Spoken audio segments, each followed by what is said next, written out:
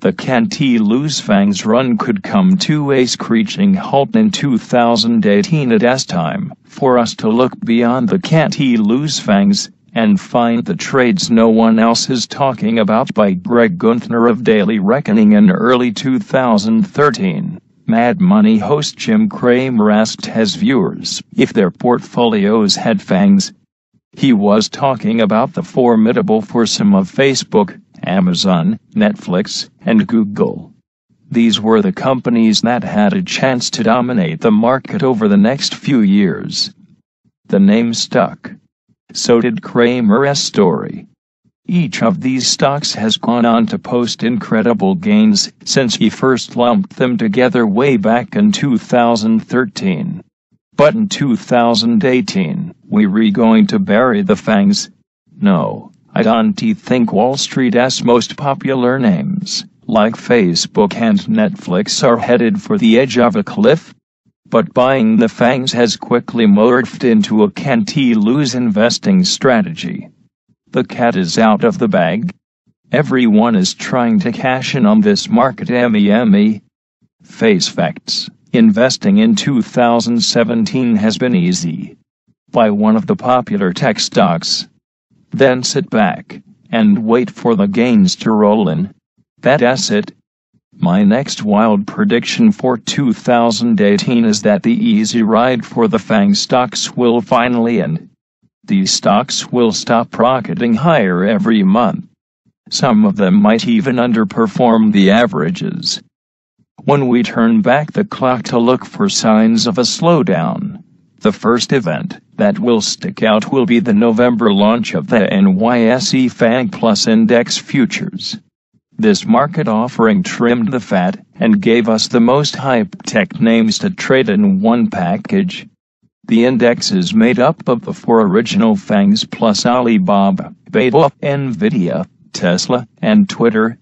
The FANG Plus Index Futures has packed the market's hottest stocks into one trading vehicle. FANG is all grown up. It is now an actual index with its own futures contracts. As I mentioned the day it launched, that should set off some alarm bells. If the FANGs do start down the road toward mediocre returns, we can point to the launch of FANG Plus Index Futures as tech's harbinger of doom. To be clear, I am not calling a market top or even a top in any of the hot tech stocks that have juiced the market's returns this year. In real life, market tops are downright impossible to call. We can only piece together the possible causes after the dust clears. But I do expect many of these world-beating stocks will come under pressure in 2018 because of how well they've done. Facebook and Google are already attracting negative attention over privacy concerns. There are others questioning whether Amazon is quickly becoming a retail monopoly. In short, we're overdue for some backlash. Sweetheart status for even the most popular companies is never permanent. The market gods have given us a tremendous gift. Over the past 12 months, we've enjoyed near-perfect trading conditions. Most stocks have moved steadily higher. The major averages haven't even posted a 5% pullback. Fear and volatility have evaporated. We can safely say the bull market has grown up. This year's melt-up has finally awakened the bulls. While the herd's excitement grows, it is time for us to look beyond the can't-lose FANGs and find the trades no one else is talking about. Instead of tempting death by shorting any of these powerful companies, a better move is to simply break up the ME. The entire investing world is lumping these household names into one. The contrarian in me says that means it is time for them to go their separate ways. After all, these companies are all fighting to win the top spot in tech. For the most part, they've moved together in 2017. That can't last forever. Look for a new group of high flyers to take the FANG's place in 2018.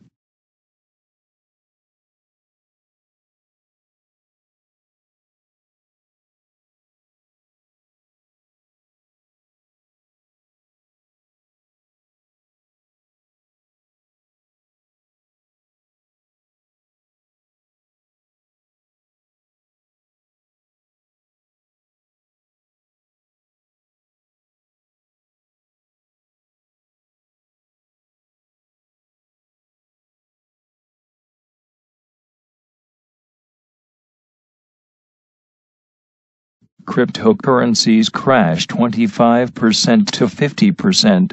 Across the board you'll get whiplash just from watching. Overnight and this morning, cryptocurrencies crashed across the board in a spectacularly dizzying way. The craziness of this, and the religious fervor with which these things are being promoted, and what happens when some folks are trying to get out, are taking on ever grander, more exaggerated, and even humorous proportions. So here are the top 8 cryptos by market capitalization, with prices at the moment. There is one thing I can guarantee: by the time you read this, prices will have changed dramatically, one way or the other, in a whiplash-inducing manner. Bitcoin, BTC, with a market capitalization currently of $200 billion, has crashed 23% so far today to $12,121, according to World Coin Index. It is down 39% from its peak of $19,900 on December 17th. Chart via World Coin Index. Note that the prices quoted at different exchanges around the globe vary by a large margin. Bitfinex, the largest exchange by volume, quoted BTC just above $12,000, while CEX, the 6th largest exchange, quoted it about $2,000 higher. So this is pricing chaos. World Coin Index takes the price from different exchanges and averages them out. There is a lot of talk of how traders are just switching from Bitcoin to the next Bitcoin, that they redumping Bitcoin and buying the next Bitcoins, but the next Bitcoins are crashing even more. Bitcoin, with a market cap of $54.6 billion, has plunged 29% so far today to $565.46, and is down 34% from its peak of $860 on December 19th.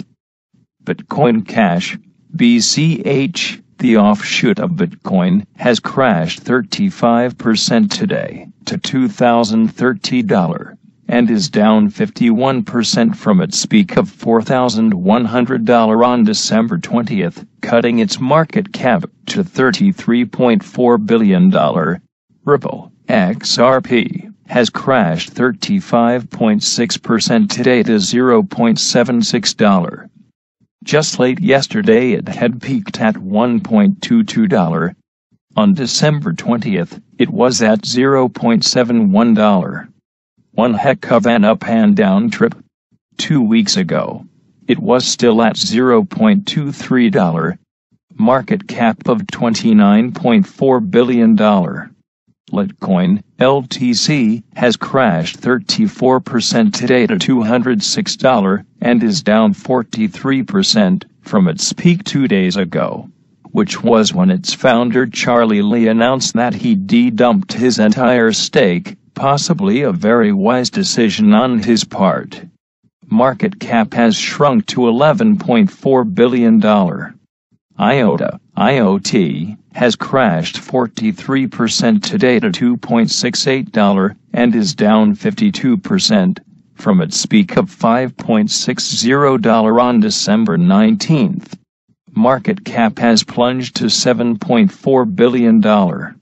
EOS, whose mind-blowing, record-setting, buyers get nothing ICO, initial coin offering, we featured a couple of days ago, has crashed 33% today to $7.14, and is down 41% from its peak of $12.14 on December 19th. Market cap plunged to $7.15 billion. Has plunged 30% today to $972.43, and is down 38% from its peak of $1,569 on December 20th.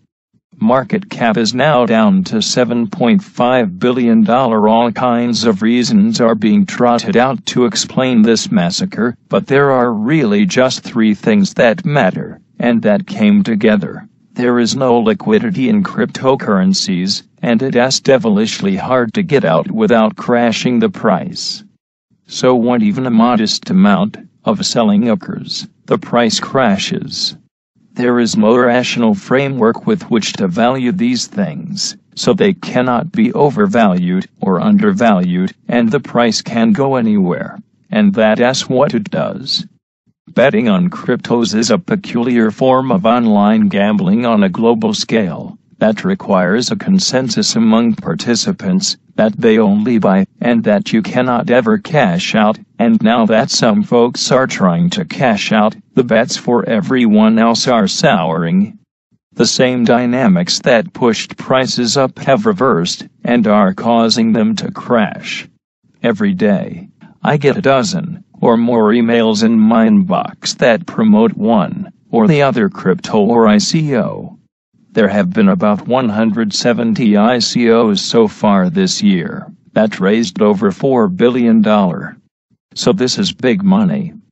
The promoters, some of them are hired Puerto Rico firms, others are parties related to the token issuers want to get free promos on my site. That's how they operate. They re-promoting the craziest things. And many of them are now promoting the next Bitcoin. These promoters are also paying a ton of money for ads, which have spread all over the internet, including next Bitcoin ads. It doesn't help that the SEC has finally woken up and is starting to crack down. We're in line for some serious regulatory responses to all of this, and that will be forthcoming after the first of the year, Harvey Pitt, former SEC chairman, told CNBC on Thursday. There has already been some action, including blocking an ICO in the U.S. Everyone else is investing in it, and the price seems to be going up, Pitt said. That's a real problem because there is a lack of education and knowledge on the part of many of the people who are actually doing the investing. The SEC's impact will be limited because much of the betting is happening in Asia. But their two authorities are cracking down, particularly in China and South Korea, even while North Korea is hacking into exchanges and wallets, and steal what it can. Meanwhile, for onlookers, it's a form of entertainment, a glance at the dizzying, whiplash-inducing wonders of a world gone nuts.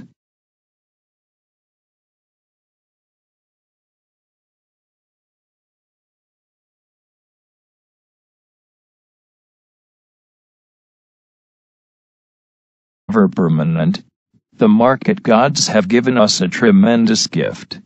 Over the past 12 months, we've enjoyed near-perfect trading conditions. Most stocks have moved steadily higher. The major averages haven't even posted a 5% pullback. Fear and volatility have evaporated. We can't safely say the bull market has grown up. This year's melt-up has finally awakened the bulls. While the herd's excitement grows, it's time for us to look beyond the can't-lose fangs and find the trades no one else is talking about. Instead of tempting death by shorting any of these powerful companies, a better move is to simply break up the ME. The entire investing world is lumping these household names into one. The contrarian in me says that means it's time for them to go their separate ways. After all, these companies are all fighting to win the top spot in tech. For the most part, they've moved together in 2017. That can't last forever. Look for a new group of high flyers to take the FANGs' place in 2018.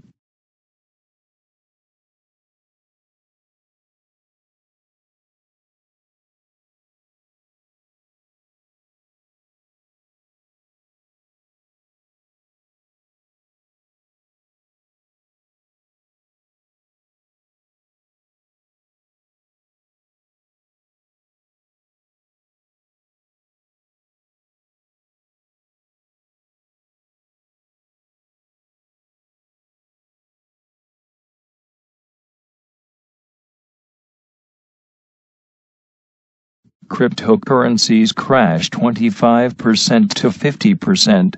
Across the board you'll get whiplash just from watching. Overnight and this morning, cryptocurrencies crashed across the board in a spectacularly dizzying way. The craziness of this, and the religious fervor with which these things are being promoted, and what happens when some folks are trying to get out, are taking on Evergrande. The can't-lose FANGs run could come to a screeching halt in 2018. It's time for us to look beyond the can't-lose FANGs and find the trades no one else is talking about by Greg Gunther of Daily Reckoning. In early 2013, Mad Money host Jim Cramer asked his viewers if their portfolios had FANGs. He was talking about the formidable foursome of Facebook, Amazon, Netflix, and Google. These were the companies that had a chance to dominate the market over the next few years. The name stuck. So did Cramer's story. Each of these stocks has gone on to post incredible gains since he first lumped them together way back in 2013. But in 2018, we're going to bury the FANGs? No, I don't think Wall Street's most popular names, like Facebook and Netflix, are headed for the edge of a cliff. But buying the FANGs has quickly morphed into a can't-lose investing strategy. The cat is out of the bag. Everyone is trying to cash in on this market. Face facts. Investing in 2017 has been easy. Buy one of the popular tech stocks. Then sit back and wait for the gains to roll in. That's it. My next wild prediction for 2018 is that the easy ride for the FANG stocks will finally end. These stocks will stop rocketing higher every month. Some of them might even underperform the averages. When we turn back the clock to look for signs of a slowdown, the first event that will stick out will be the November launch of the NYSE FANG Plus Index Futures. This market offering trimmed the fat and gave us the most hype tech names to trade in one package. The index is made up of the four original FANGs plus Alibaba, Baidu, Nvidia, Tesla, and Twitter. The FANG Plus Index Futures has packed the market's hottest stocks into one trading vehicle. FANG is all grown up. It's now an actual index with its own futures contracts. As I mentioned the day it launched, that should set off some alarm bells. If the FANGs do start down the road toward mediocre returns, we can point to the launch of FANG Plus Index Futures as tech's harbinger of doom. To be clear, I am not calling a market top, or even a top in any of the hot tech stocks that have juiced the market's returns this year. In real life, market tops are downright impossible to call. We can only piece together the possible causes after the dust clears. But I do expect many of these world-beating stocks will come under pressure in 2018 because of how well they've done. Facebook and Google are already attracting negative attention over privacy concerns. There are others questioning whether Amazon is quickly becoming a retail monopoly. In short, we're overdue for some backlash. Sweetheart status for even the most popular companies is never